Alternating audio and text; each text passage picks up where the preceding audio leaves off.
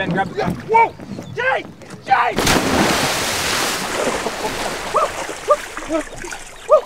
Come on, man! Oh! Seriously? Man! I thought you were gonna grab it. I played in the Western Hockey League. I was a goalie and I got scored on 7 times in 1 period. That sucks. And 4 goals were by 1 player. So. I grew up with choir. I was singing and my voice cracked horribly, so. Most embarrassing, getting caught stealing. Yeah, it's pretty embarrassing. Same. That's embarrassing. You know, shoppers, like they clean the windows so well, and then I ran and then I bumped and then yeah, I fell down, and they felt so bad that they gave me like M&Ms for free. Just walking and I casually fell. Casually fell. Just casually fell. And then bailed like bam, hard on my face in front of the whole cafeteria, and all the pillars and line thing came down on top of me. And I ripped my pants, maybe about a foot right where my bum is basically.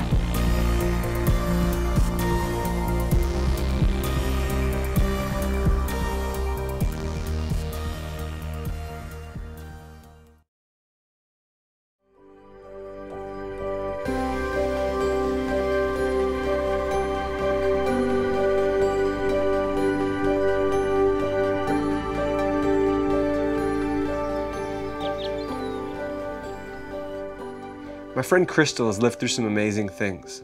She has an incredible story. I was very athletic when I was a teenager, and I actually passed out after a race, which was very weird for me.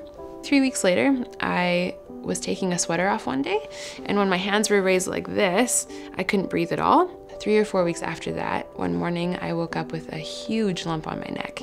They did a chest x-ray, a CT scan, everything, and then they sent me to Children's Hospital in an ambulance. And within 2.5 days, I had a biopsy, was diagnosed with cancer, and started chemo an hour later. So it was intense, and by the time they found it, I had actually only had like max 2 weeks left to live. The first time walking to the treatment room, that was a scary walk down the hallway for sure, because you don't know what's gonna happen. The first week I was in the hospital, my youth group actually called me and they were all praying for me. Like the whole church was praying for me at that time, and that was pretty amazing actually, seeing the support of the church in that time. A year later, I was still on chemo, so it had been 20 months at this point.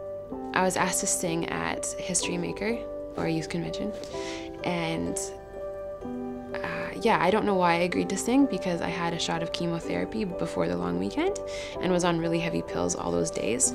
And I knew I was gonna be feeling pretty sick, but for some reason I didn't say no. And yeah, I remember we played the Friday and the Saturday, and I was feeling pretty ill. And on the Sunday, we finished playing, and I really wanted to go home that night, but no one would take me. And I was so mad. I was just thinking, some youth group you are. Like, I don't have a cold. I have cancer, for crying out loud, when I don't feel good. Like, I really don't feel good. And to top it all off, they made me go to the service that night, which was not where I wanted to be. And as I was walking into the building, grumpy as ever, I felt the Holy Spirit say, Crystal, something really exciting is going to happen for you tonight.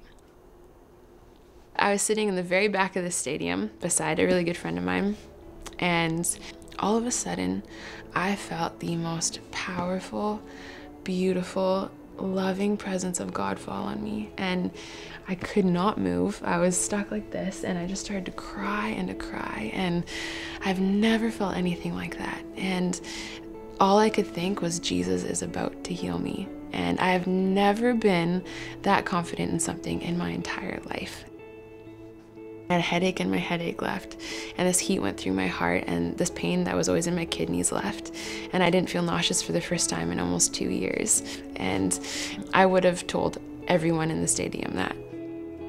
I called my doctor a couple days later when I got home, and I told him what happened, and my 2 head nurses, and they ran tests over the next little while, and yeah, there was no more cancer to be found, and my kidney test came back perfect, and my heart results came back perfectly normal, and My nurses really started to cry, and my doctor seemed pretty stunned. And the home he grew up in, his dad was an evangelist, and he went to lots of different meetings growing up, and he actually saw a lot of people healed. And so he totally believed what happened to me, but he told me later that he hadn't really thought of God for a really long time. So that was really cool.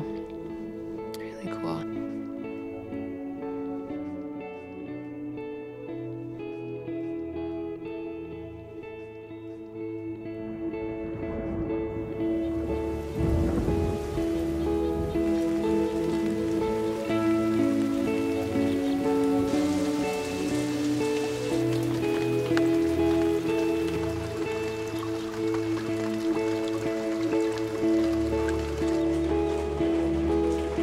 My family prayed all the time for lots of things, but I don't remember us typically praying for people to be healed.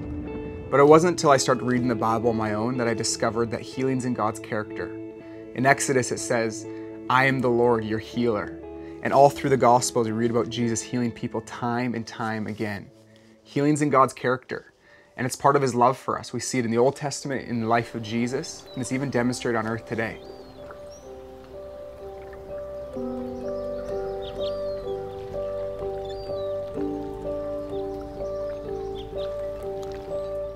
I did. I actually saw a lot of people physically healed just by praying and stuff. I think that there are like amazing things that happen that are like unexplainable by anything else. So yeah, I'd say yeah.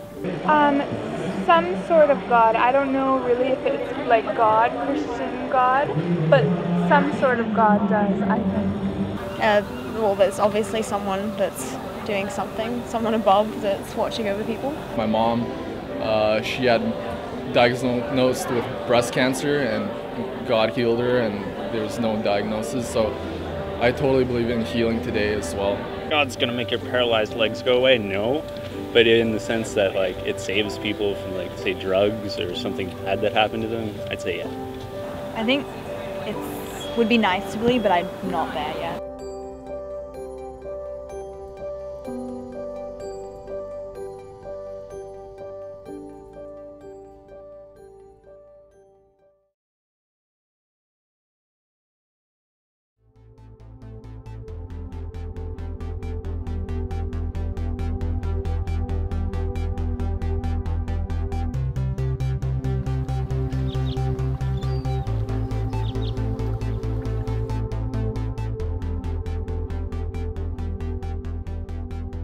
We can't talk about healing without talking about the kingdom of God. The kingdom of God isn't a geographical space. It captures the idea of God's rule and reign. In any city or country around the world, we can experience the reality of God's kingdom. It's marked by peace and joy and love and healing. Broken things are made new, lost things are found, tears are wiped away. Crystal's story demonstrates a glimpse of God's kingdom invading earth. And when I think about Crystal's story, I'm reminded that we have amazing medicine, cutting-edge technology, and advanced medical methods. And God's part of that. He creates and uses the minds and resources that make all of it possible. But when that same medicine couldn't help Crystal, God healed her in a miraculous way. We can experience God's love and power, his kingdom on earth today. And those who love and obey God are waiting for the fullness of the kingdom when Jesus returns to earth. Jesus told his disciples that he was going to return one day. There are over 300 references in the New Testament to the second coming of Christ. It will be a day of judgment and restoration. All wrongs will be made right. In Revelations 21, it tells us that there'll be a new heaven and a new earth. And there will be intense joy that goes on forever. There'll be no more death, no more pain, and no more crying. I like to think of it like this. So if this line were to represent all of time, then this line would represent the day that Jesus returns. But when Jesus came 2,000 years ago and started teaching, he said that the kingdom of God had arrived. Yeah, in Matthew 9:35, this is what it says. Jesus went around to all the towns and villages, the ones around his house, proclaiming the good news of the kingdom and healing every disease and sickness. We live in a unique time in history. The kingdom of God has arrived, and yet it's still coming. Some people call this the now and not yet of God's kingdom. So 2,000 years ago, Jesus came and he sent his Holy Spirit, and this marked the new era of God's kingdom. But we still look to the day when we'll experience it in its fullness. But we live in this time. You and I were all invited to participate in God's kingdom by praying for healing. Jesus had power and authority, and he healed many people with all kinds of diseases. Think about the man that he healed with leprosy, and the woman with eternal bleeding, and a man who was crippled and unable to walk, and he opened the eyes of the blind. But in Matthew 10, he pulls his 12 disciples together, and he gives them authority to heal the sick. But it wasn't just limited to them. In Luke 10, he's with 72 of his followers, and he sends them out to do the exact same thing. And then it gets more exciting. The Word of God invites us, that's me and you, to participate in this. 1 Corinthians 12 describes all kinds of supernatural gifts that God gives to his kids, including gifts of healing. Nowhere in the Bible does it mention that these gifts are limited to a certain period of time or to a small group of people. All of God's children are invited to ask for and receive healing. This reminds me of my brother-in-law, Mike. He's amazing. He often prays for people in his life that he knows, or even if he just meets them, that are sick or in pain. Before we moved to where we're living now, I used to get my hair cut by this one guy. His name was Dewey. Great guy. He was a ton of fun. And this one time I was going in to get my hair cut, and as I was getting ready to go, I just had this sense that I might actually have an opportunity to pray for Dewey, and I'd never thought about that ever before. And I had just been at a camp with some friends, and we had seen a whole bunch of people healed at that camp. It was wild. It was so fun. And so I get to the salon or whatever, sit in the chair, and Dewey knew I had been traveling, so he asked, where you been? You know, how things been? So I said, oh, me and some friends were at this camp, and you know, I don't do this often, but I just thought I should tell him stories. Like, how's he going to respond if I tell him stories of other people being healed? And so I said, it was crazy, Dewey. One night, like tons of people got healed. Like they were sick, there was problems in their bodies, and then God made them better. We prayed, and like miracles happened.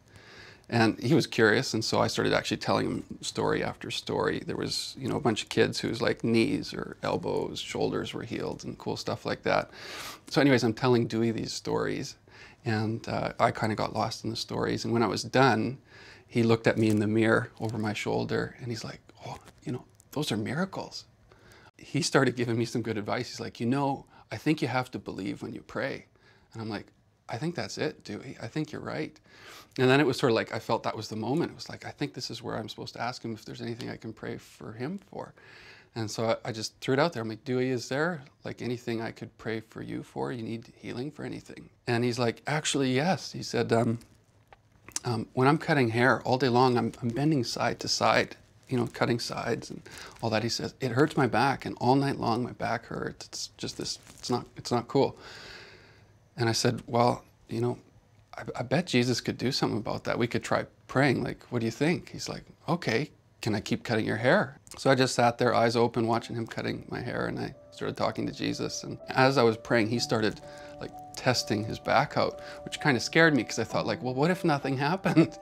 And I didn't have the guts to ask anything. So when I said amen, it was kind of like, that was it. And I tried to find another subject to talk about. So anyways, I get in the chair about a month later to get my hair cut again. And he says, remember how you prayed for my back last time? And I was like quite sheepish. I'm like, yeah. And he's like, I've had no pain since. And like, I think I'm supposed to be the one with faith and all that, but I'm like, are you serious? He's like, yeah, no pain at all. And I'm pretty sure he knew that Jesus exists, loves him, and actually healed his body. And so that was a pretty neat experience for me, and hopefully it was a great experience for Dewey as well. Not just a healing in a church service, but a healing like during a haircut is kind of cool.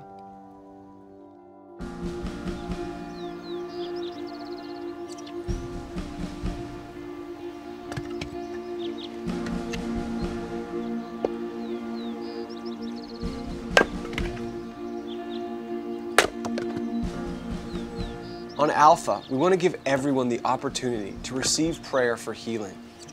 One lady named Jean was going to Alpha at a church in Wales. At the time, she was in her 60s and had been blind for more than 15 years and was in a lot of pain because of an infection that had eaten away her retinas. She went on an Alpha weekend, and during the weekend, she experienced the power of the Holy Spirit in a way that she'd never experienced before. In a moment, all the pain that she'd been in for all those years just went away. Even though she was still blind, she was so excited that God had taken away all of her pain That night she went to church because she wanted to tell people about it. The minister at the church wanted to anoint her head with oil as a sign of the healing that had taken place, just like they did in the Bible. As she wiped away the oil, for the first time in 15 years, she could see. She went home that night ecstatic to see her husband, who she hadn't seen in years, and she couldn't believe how white his hair had gone. Yeah, sometimes when we pray, people get healed. But other times, for reasons I don't fully understand, some people aren't. One of my best friends, Joey, was in a devastating motorcycle accident 5 years ago. He was hit off his bike by a car and tossed 50 feet onto the road in front of him. His leg was broken in more than 150 places, and he broke both of his shoulders. Ever since, he's been in constant pain. Now, Joey travels with me a lot, so I've seen him prayed for countless times. In fact, there's no one I've asked God to heal more than him. And even though we've prayed hundreds of times, he hasn't been healed. That doesn't mean that we'll stop praying. The reason I keep praying isn't so much that I've seen masses of people healed.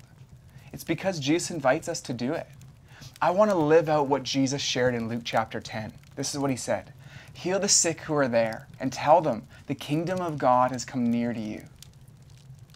A few summers ago, my grandpa got really sick. I remember my family and I praying desperately that God would heal him. But one day, something changed. It became clear that Grandpa's life was soon coming to an end, and we had peace about it in our hearts from the Holy Spirit. We placed him into a hospice and began to pray that God would take him peacefully. Now, it takes faith to believe for healing, and it also takes faith to believe that we'll spend eternity with Jesus. My grandpa had already experienced the greatest miracle of all, salvation. God had forgiven his sins and transformed his life. I love what the preacher to the Pope, Father Raniero Cantalamessa, says. We're free and able to ask the Holy Spirit at any time to heal us. But if the Spirit does not do it, there's no reason to think that it's because we have no faith, or that God does not love us, or that God is punishing us. We shared a lot of different stories, and they intersect our lives in unique ways. Because all of us have experienced sickness in our lives, and all of us can relate to having a loved one who's sick. Some of us can relate with the miracles we've shared, and others of us know the feeling of loss too. This is what I do know. God wants to meet each one of us right in the middle of what we're going through.